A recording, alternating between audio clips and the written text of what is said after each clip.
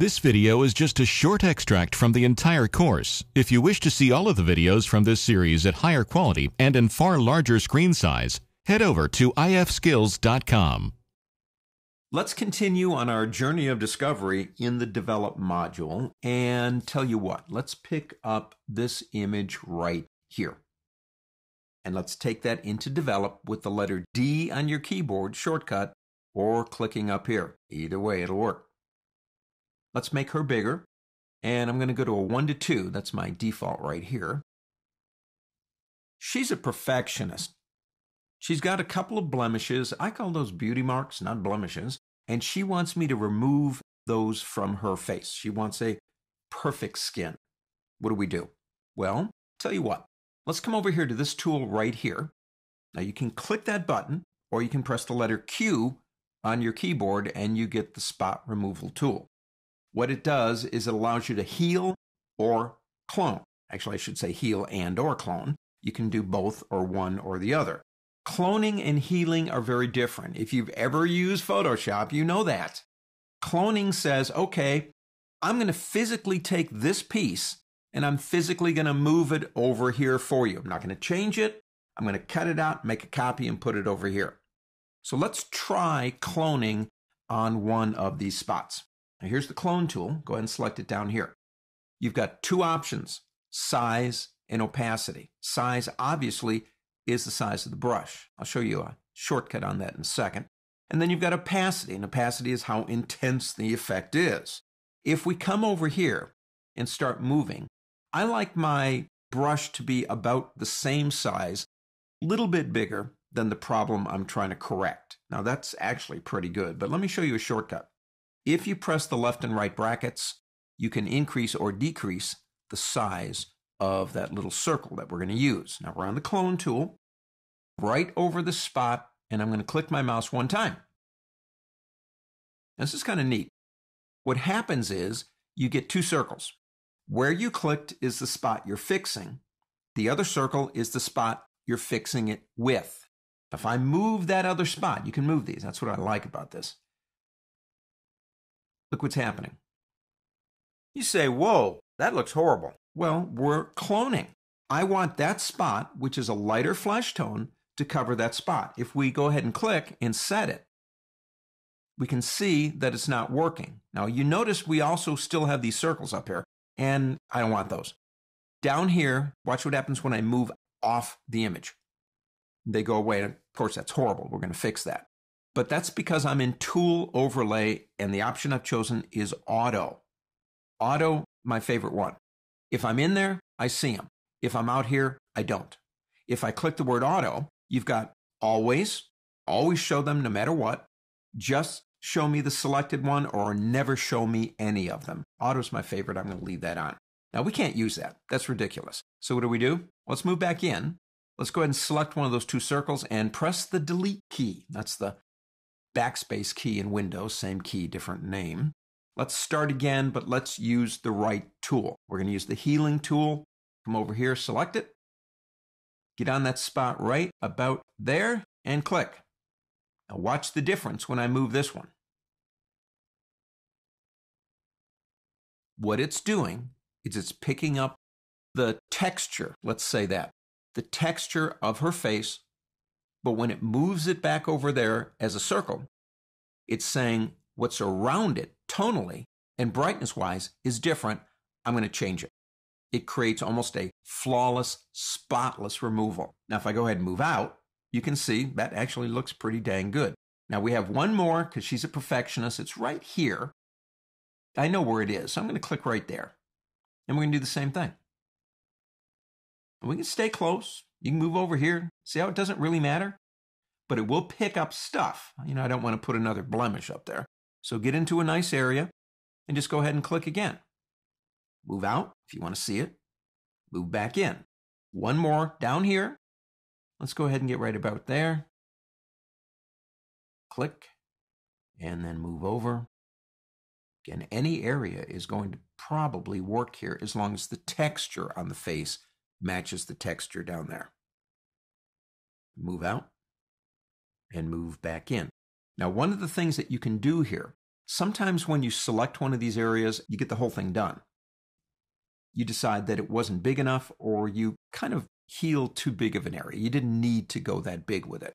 What you can do is come back over to any one of these that we're working on, and you notice if you touch the edge, the tool changes. If I click now and drag, I can make that area bigger, or I can make that area smaller just by moving back and forth. Of course, once I let go, it'll heal it again and change the tonal values of it. If you don't want one of these for whatever reason, remember, all you have to do is click on it and delete it. But the other thing is you're still in control of each one of these areas. So for example, I can come over here and change the size, same way I did it over here. Or I suppose I could change the opacity. Now I'm working with the one I have selected, don't forget that. But if I change the opacity, you can see it start to come back. Now, in most cases, I want 100%, but not in all. Sometimes a little bit of the original is not too bad to make it look exactly the way you want it to look. You say, well, I want to see the way it looked before. Press the backslash key. There's the before, and there's the after. Obviously, we're not really doing a whole lot here. It's not really that hard. Small things really do work very easily with these tools. But notice I pressed the backslash key. There's a problem with that. Let's say we did other things to this image. We changed the color. We changed the tonal value, the exposure of the whole image. When you press the backslash key, basically what happens is everything goes away. Everything we would have done to this image would be back to the normal original image. I only want to see basically the on-off for the heal. Well, that's when you click this button right here.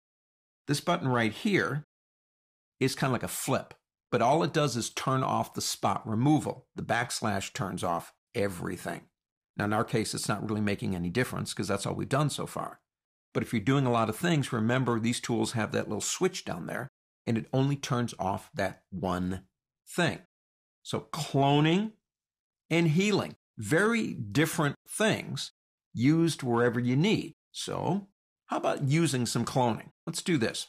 Let's turn off the tool with a Q. That's the shortcut key. I'm going to come down here. Well, you know what?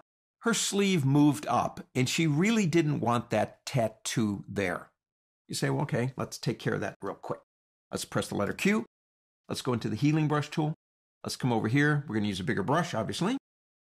So I'll use the right bracket key and maybe something about like that. So we click once. We move this area over. We could try different stuff. Remember, it's going to work in a sense, but watch what happens. See how it brought some of the sleeve into her flesh tones? The healing brush tool looks with an intelligent eye on the surrounding pixels, and whatever's surrounding it becomes part of the blend. So in this case, it's not going to work. Let's do this. Let's go to the clone tool. Actually, let's come back into this one and delete it. Start from scratch.